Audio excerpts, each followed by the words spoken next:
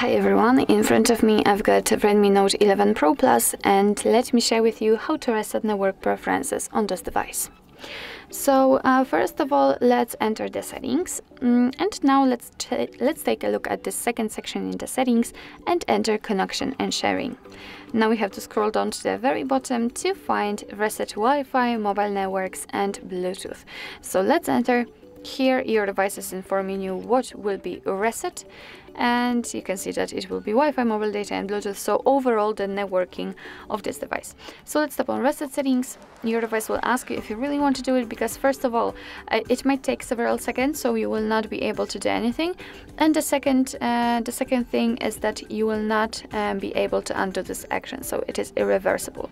So just tap on OK if you're ready and wait a second. As you can see, you will receive the information when the network settings will be reset.